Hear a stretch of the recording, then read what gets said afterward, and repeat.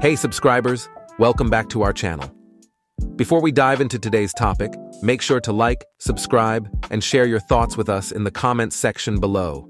Today we're diving deep into why Kevin Durant refuses to settle down with modern women, a stance that has sparked considerable discussion.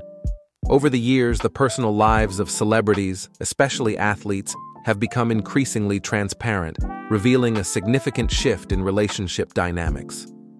In the 80s and 90s, NBA players like James Worthy, Magic Johnson, Clyde Drexler, Michael Jordan, and many others were typically married. Marriage was almost a given among athletes of that era. However, today's landscape has changed drastically. Modern players, despite their immense earnings and influence, often remain single and childless, with Kevin Durant being a prime example. Recently, Durant appeared on a podcast where he shared some candid insights into why he remains single. He dismissed rumors about him writing controversial social media posts about relationships, stressing that he simply doesn't want a girlfriend. Durant explained that his decision stems from a deeper understanding of relationships. He believes that even if a woman is his girlfriend, she is not truly his. She can be easily influenced by others and may not be loyal. This revelation is telling of the broader trend among high-profile individuals who prioritize personal and financial security over traditional relationships. Durant's perspective highlights a critical issue: the transactional nature of modern relationships.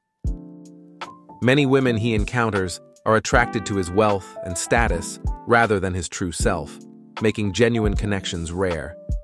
This reality is common among wealthy men, who often find it challenging to establish trust and authenticity in their relationships.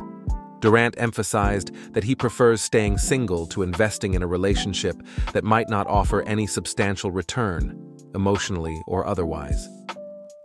This sentiment is not unique to Durant. Many affluent men share his cautious approach.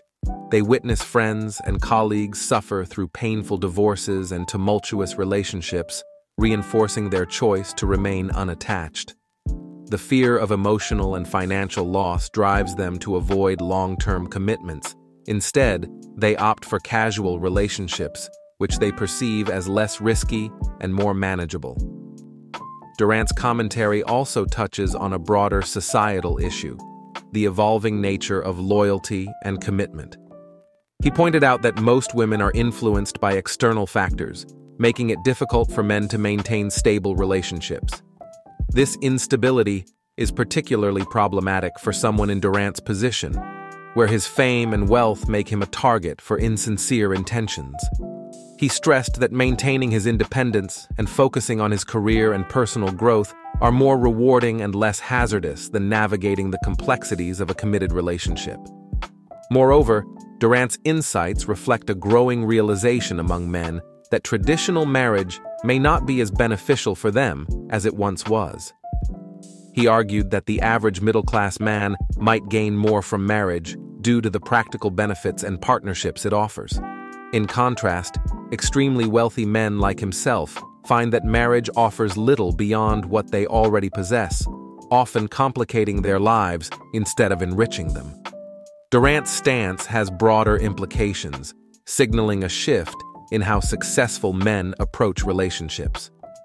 His decision to remain single highlights a pragmatic and self-preserving attitude that prioritizes personal well-being over societal expectations. This perspective, while controversial to some, resonates with many men who share similar experiences and concerns about modern dating dynamics. As we wrap up, Kevin Durant's choice to stay single underscores a significant shift in relationship norms among the elite. His views on the transactional nature of modern relationships, the risks of emotional and financial loss, and the challenges of finding genuine connections are eye-opening. Durant values his independence and has chosen a path that, while unconventional, aligns with his understanding of personal and relational dynamics. What do you think about Kevin Durant's views on relationships?